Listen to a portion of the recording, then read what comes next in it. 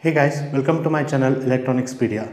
In this video, I am going to explain about how to transfer a level signal from one clock domain to another clock domain. So in the last video, I have explained about the basics of clock domain crossing. So if you haven't seen that video, please go and watch that video. I have given the link in the description box, and also you can click on the I button above. So let's get started. So in order to transfer a level signal from clock domain A to clock domain B, so we use a technique called two-flop synchronizer or dual synchronizer. Okay, so before that I would like to explain what is the concept of this two-flop synchronizer and how do we transfer this level signal from one clock domain to another clock domain. So let's take signal. Let me draw a clock A. This is my clock A. This is how it looks like.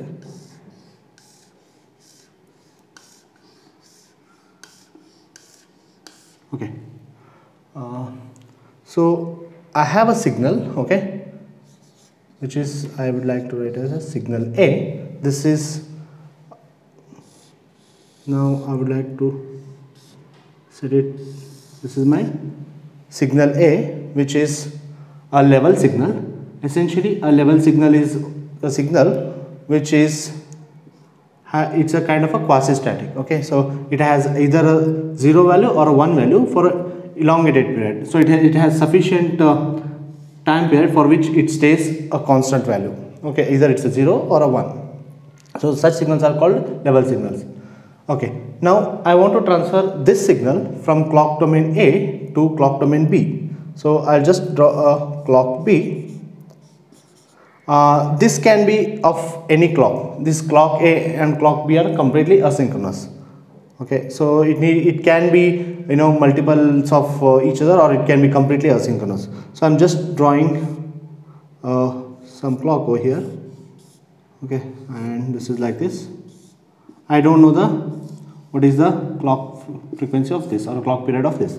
Okay, so now when I'm trying to so this is the signal which needs to be translated into transferred to the clock domain B.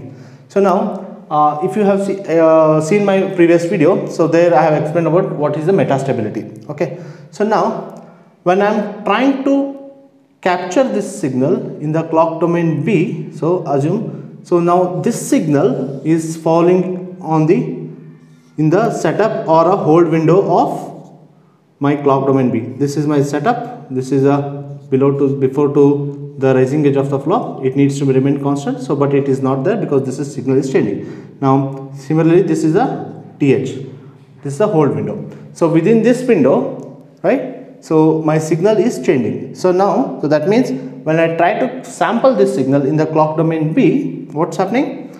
My output signal, assume this is my output signal.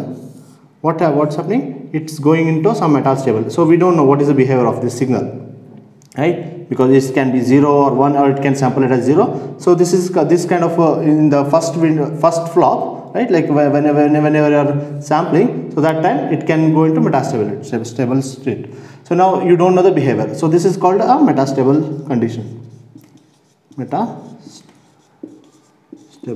Okay, so it's going into metastable state. So now further down, if you have few more stages of flops, so there what happens, it can be there and then it can sample a proper value from here.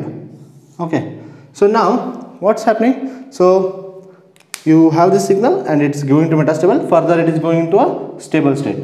Now this is a basics of how do the metastable state. Now I'll just explain how do we take care of such metastable state by using a two flops synchronizers or dual synchronizers. So now what I will do is I will add instead of this I will add one more flop. Okay, so means output of this output of this first flop, I am going to feed it to the another flop. So this is my second flop. So in the second flop, what happens? So my first flop has gone into a metastable. So which value, this value will be fed to the second flop. So I don't know the value of this. in this it's uncertain. So during the second stage output, right, so what happens, this will be sampled properly. Okay, so this is my signal, it remains a constant. So I'll just draw how exactly this works in terms of the flops and all.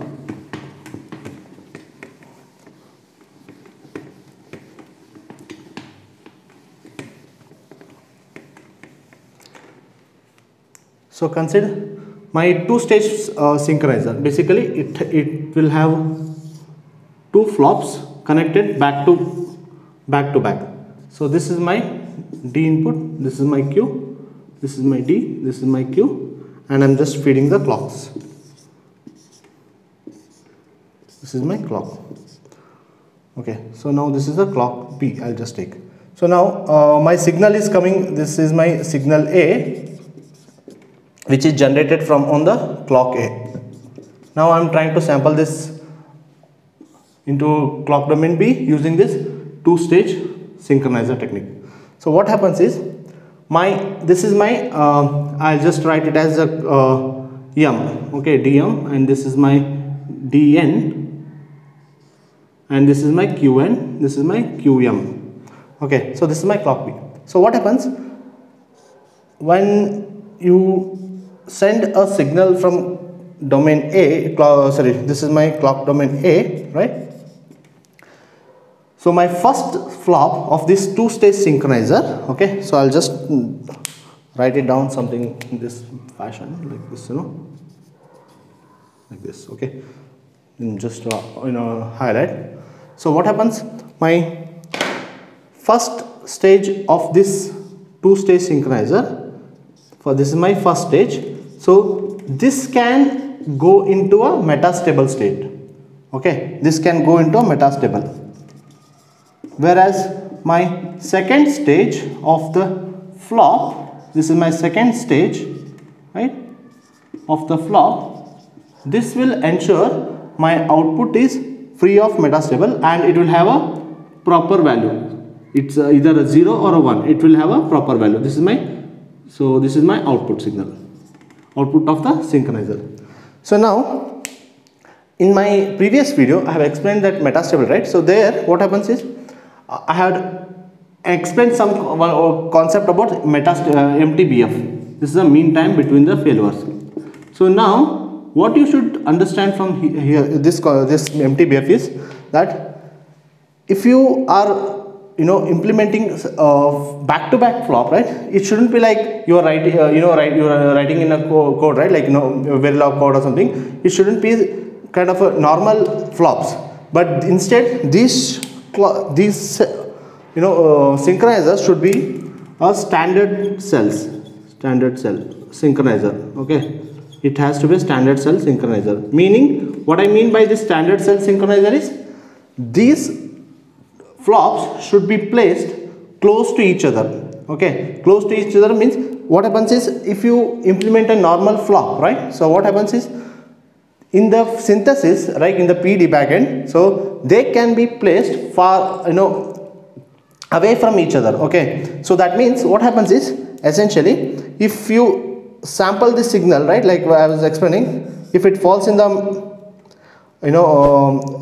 setup or hold window of this signal can go into metastable state. And now my second stage of the flop, if this signal is going to second stage of the flop, if this flop is very far away, right, so then what happens, this signal might get diminished. Okay, the signal might get diminished. So what happens, my signal will die. Okay, and then this second stage flop may not be able to sample that. So that means your mean time between the failure is going to decrease.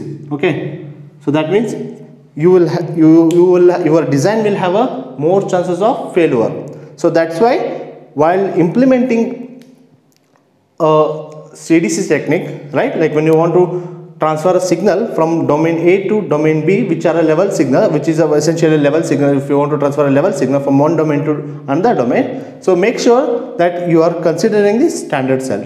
This is a you will have multiple synchronizers. Okay, so it's like a two-stage synchronizer. Now I have considered the two-stage synchronizer. You might have a three-stage synchronizer or a four-stage synchronizer. This is purely dependent upon the frequency of in the frequency of the capture domain. Okay, and also that data rate change, as I explained in my previous slide, like the basically this is depends on this mtbf.